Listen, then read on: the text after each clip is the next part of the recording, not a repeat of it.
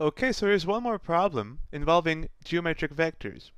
So what is the problem? We're given three vectors that are pointing from the three vertices of a triangle to the midpoints of the opposite sides. And the claim is that if we add these three vectors up, we get the zero vector. As always, we first draw a picture. So what do we have? We have this triangle, and you can draw any triangle. It doesn't matter. So let's just go with this following picture. Let's label our vertices, right? This is, say, vertex A, vertex B, vertex C. And whenever you have a geometric figure and you label the vertices, always label the vertices counterclockwise. And you'll see for some problems it won't matter, but for other problems it will be very important. If you would label the vertices clockwise, the problem will no longer make sense. So always go counterclockwise. It doesn't matter if you start here with A, then B, C, that's okay, but always go counterclockwise. And what do we have? We have these three vectors pointing from the vertices to the midpoints of the opposite side. So say here we have vector u, starting at A, pointing to the midpoint of segment BC. So this is vector, say, u.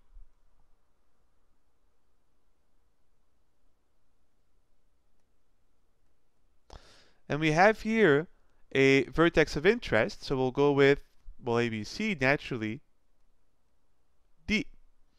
Then we have the vector pointing from vertex C to the midpoint of AB. Say this vector is V. And again, we have a vertex of interest. Let's call this vertex E. And finally, we have the vector pointing from B to the midpoint of the opposite side, which is AC.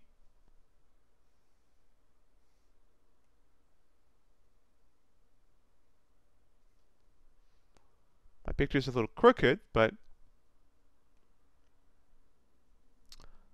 it doesn't matter. And suppose we call this vector the third vector, W. Once again, we have a vertex of interest. Let's call this vertex F. So that's the picture.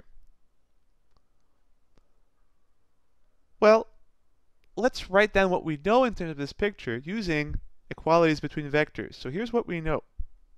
What we know is quite simple, that the points ED and F are the midpoints of the respective segments.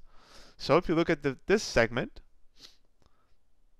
E is the midpoint of AB can be captured by the equality that says that the vector AE is equal to vector EB, which is just half of vector AB.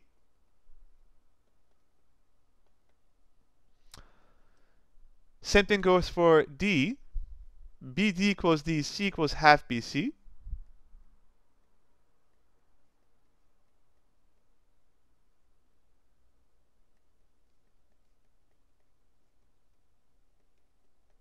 And finally for F, CF equals FA equals half of CA.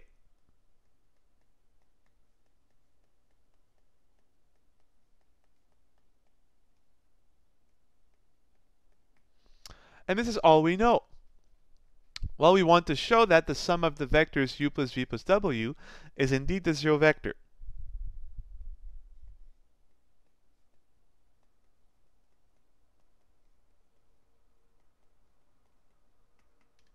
Well, as always, we have an equality between two vectors. We start from one side and get the other. It's more natural to take this sum and simplify to the zero vector than take the zero vector and expand it somehow to this sum.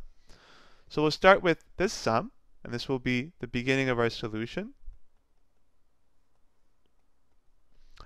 U plus v plus w.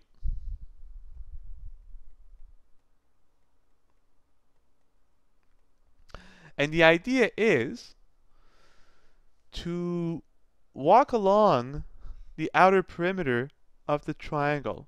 And if you think of it, if you walk along the triangle one complete perimeter, you end up at the original point, which will give you the zero vector.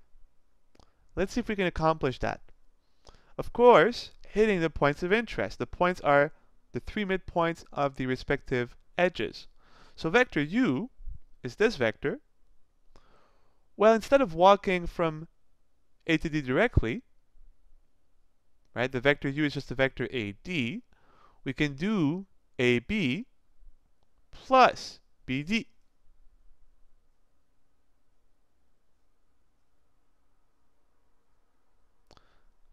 And now we've touched the midpoint D. We can circle that one. We've hit that midpoint. Plus V. Well, the vector V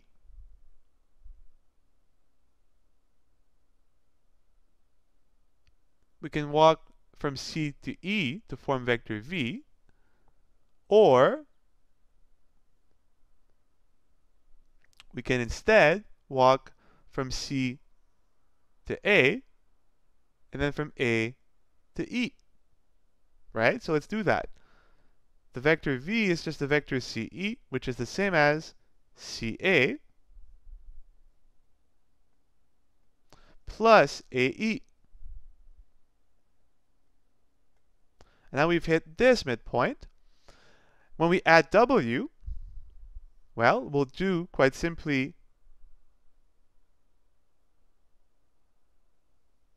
BC plus CF, right?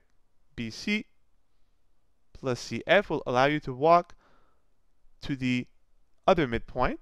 So let's do that. And you see we've walked along AB, we've walked along CA, and now we're going to walk along BC. So vector W is BC plus CF.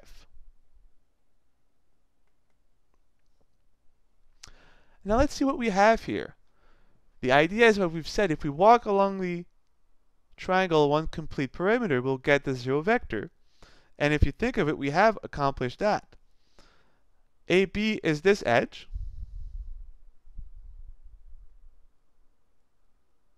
Plus, we have vector here BC, which is this edge.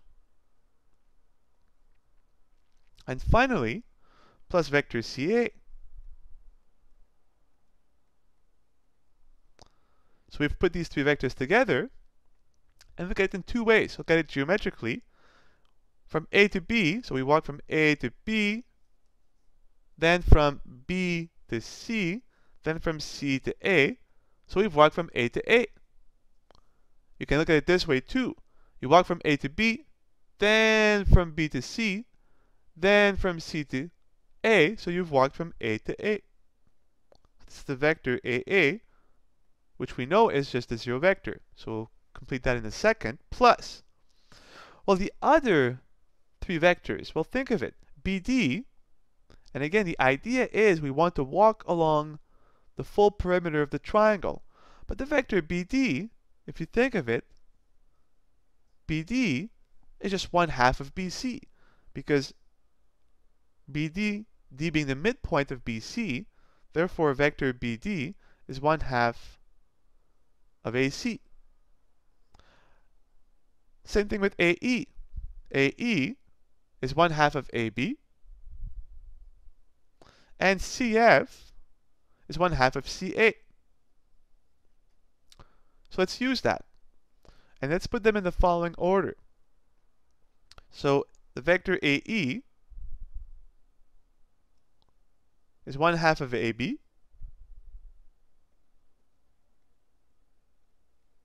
plus the vector BD is 1/2 of BC, and finally plus CF, which is 1/2 of CA.